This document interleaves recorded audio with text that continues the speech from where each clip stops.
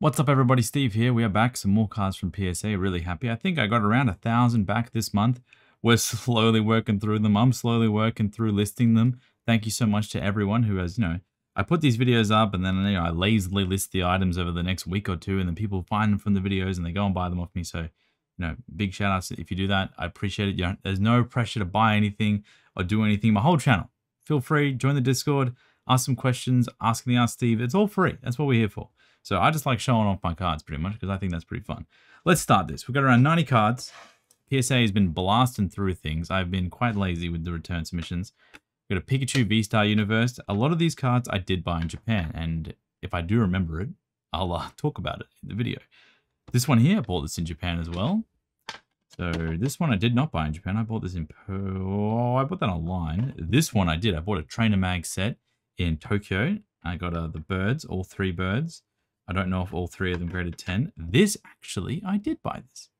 In Japan, I remember. Let me put this here. Rayquaza Poncho PSA 9. Now this, I'm going to be honest. I think this is a little bit too high of a grade for this card. Because I bought this. Is this the same one? I'm pretty sure it is. I bought this in a store in Osaka called... Oh, I can't remember. It's in the vlogs. You see me zoom in on a Rayquaza Poncho and everything, and I'm like, oh my god, Rayquaza Poncho is 100,000 yen. It's got a few scratches here. I think it should be a 7, but obviously, they graded a 9. I'm going to sell it as a 9. That's just how it is.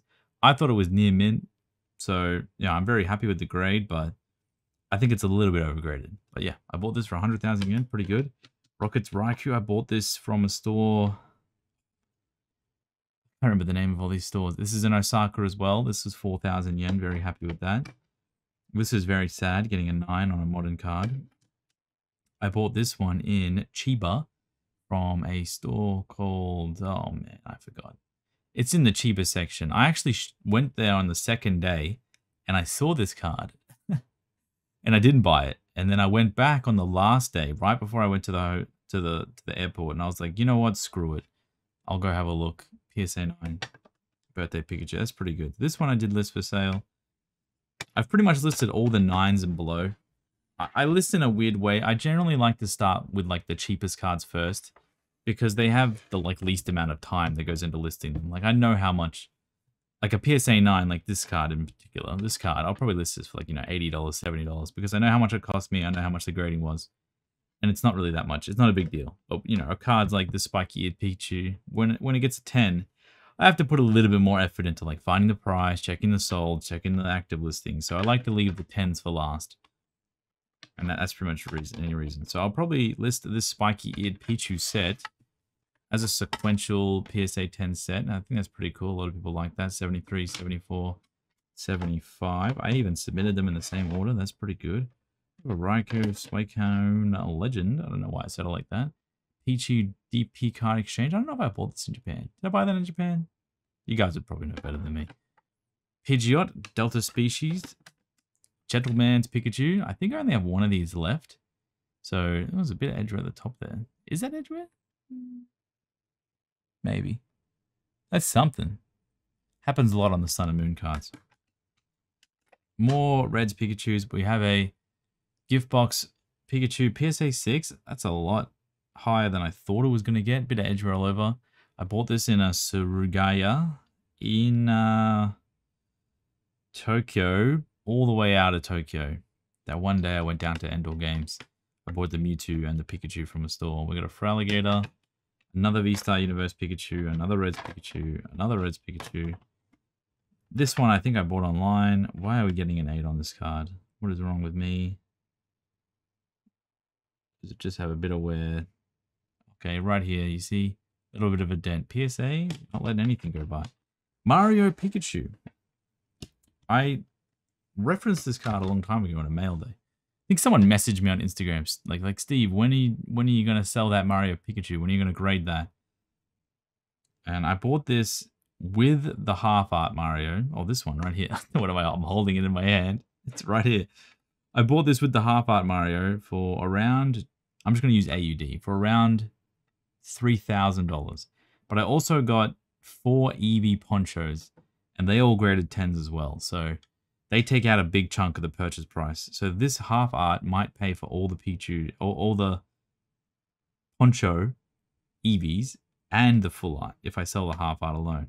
So the full art I'll be listing for sale, but it'll probably be higher than a normal price, as it'll be like one of the last Mario Pikachus I'll probably ever have, because they are really expensive. And then look at this on my slab. They've like completely scratched it.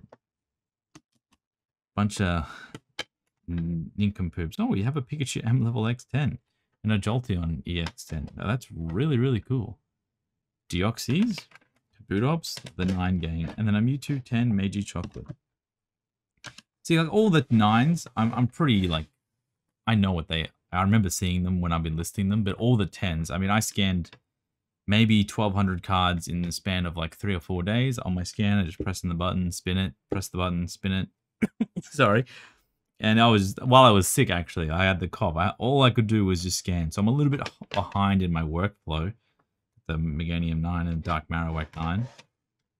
Because usually I would get the cards back, do the video first, then sort them, and then scan them, and then list them. I've had to do the scanning part and the sorting before I do the listing and video, because I was sick. I had the coughs, and I could feel one coming now. That's why I'm dancing around my words. Rayquaza EX, Dragon Blade, some Dragon type cards, Latias, Unlucky, ooh, Latios EX, Latias, Legendary Shine. I'm pretty happy with those. Dragonair, Thunderknuckle. I love this Dragonite Emerald Break. All the there's so many. Is there a bad Dragon type Pokemon? Let me think. Dragon type Pokemon, bad one. Blackcurrant, Machoke, ooh, Machamp, nice. Machamp level X, nice. Flygon. You know, actually, all the PSA cards I've got back, I think around 1,000, I said something like that. Plus, I've listed some backstock ones, so like some of these cards might not even be from recent submissions. 99% of them are. I don't think I've gotten into the box yet with the non-recent submission stuff, but it's I'm feeling like the grades have been pretty good. Like, you know, if I got a 9 on a card, I'm not looking at it being like, oh, is there a chance for like a regrade sort of thing here? I think out of every card, I pulled aside 1, and then I had a better look at it as a 9, and I was like, all right, I'm not going to try and regrade this.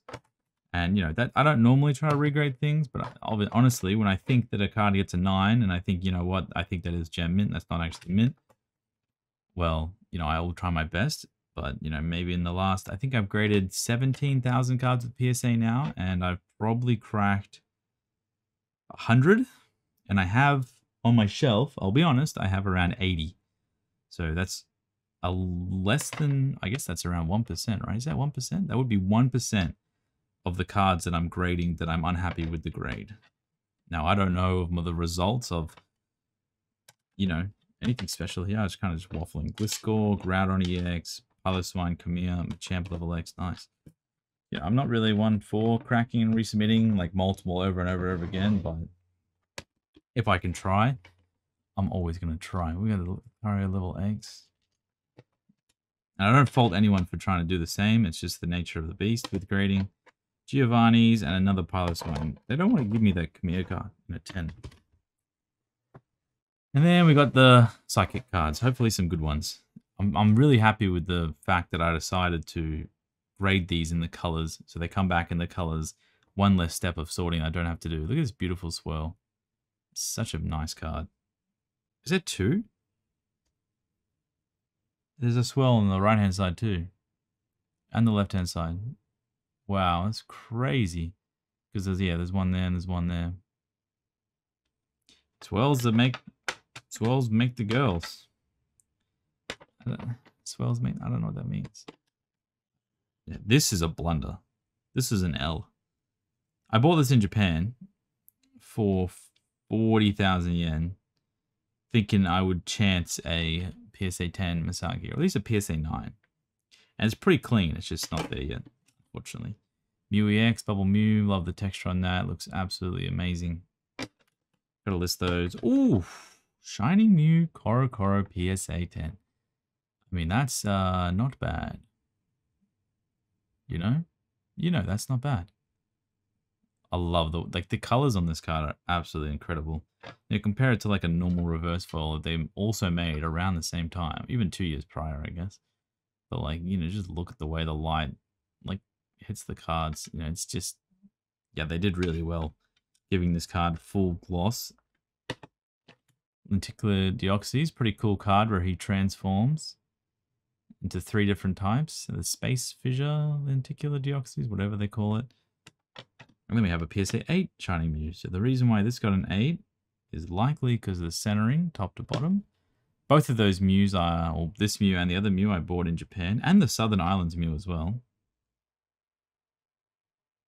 This card's actually pretty clean. I'm not going to lie, there is like not much edgeware going on here. Look how clean that back is. Oh, there's a little bit of dirt at the top left there. Oh, imagine if I cleaned that off. That might have been a PSA 9. Ooh. It looks like there's a scratch on the front there. You can see it. Scratch. Ooh, my thumb is terrible. This is what fingers look like after you go outside and play with a dog. And she took a chunk out of my finger. Gengar Level X. This was the card that I was like, out of all the cards I graded, I was like, this might be a chance for a PSA 10 because it's actually so clean. But I think I zoomed in on the scan and I saw something somewhere. I just can't remember. There's been too many cards. I don't know if it was like the front left corner or something, or... But is what it is. Boba Fett, bought this in person along with my Snorlax at that same store. Got destroyed. Drifloon got destroyed. Giratina Holo got destroyed. I forgot which store I went to, but it was one of them. I picked up a bunch of like mid-era cards, holo cards, and they're not a hard 10, and that's why they're not worth very much, but I got 10s on a lot of them. I bought a Slowpoke Trainers Mag out there, so hopefully I can sell some of those because I have like 6 or 7 sets ready to grade. This is the Mewtwo Gold Star that I bought alongside the Pikachu Gold Star in Sarugia. Giratina Level X, this is another card I was looking at for regrading. I mean, it's pretty clean, but it did have this like edgeware at the top right there, and I was like, yeah, I'm not gonna.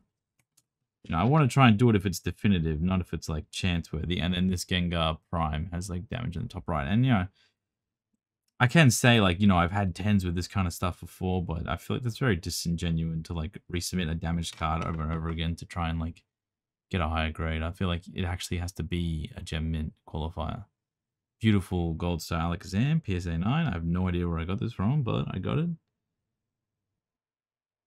This is not that great of a condition for PSA 9. I think I'll have to price it.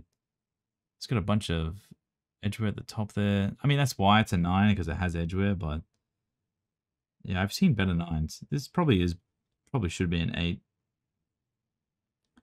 Look at me talking my own cards down. I'm going to lose money. Gardevoir EX Special Rare, Mewtwo, Mew, Dream Shine. We've seen millions of those on this channel. Or Slowbro. We got Slowbro Fire of Legends. So, overall, I'm pretty happy. You know, I'm going to pull these cards out. I pulled these out for a reason.